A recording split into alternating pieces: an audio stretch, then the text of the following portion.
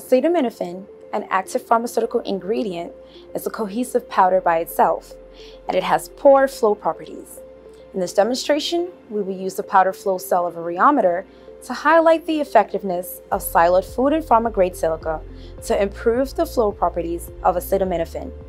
The test involves applying a flow of air to its powder bed and measuring the pressure at which the powder becomes fluidized. Each of the 3 flow cells are loaded with an equal volume of acetaminophen. In the left cell, the acetaminophen is untreated. In the middle cell, it is treated with 0.5 weight percent of Grace's silica gel, SYLOID 244-FP. And in the right cell, it is treated with 0.5 weight percent of a competitor grade. A spindle is now lowered into each powder bed and will rotate slowly to assure that channeling is disrupted.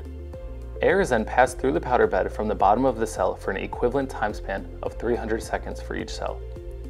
As the flow rate of the air linearly increases, you can notice the effect on each cell. On the left, the untreated acetaminophen looks unchanged by the flow rate due to its high cohesiveness and high resistance to fluidization. The other 2 cells appear to have the top layer of powder dispersed into the air, but full fluidization is not achieved until the entire powder bed achieves a fluid-like state.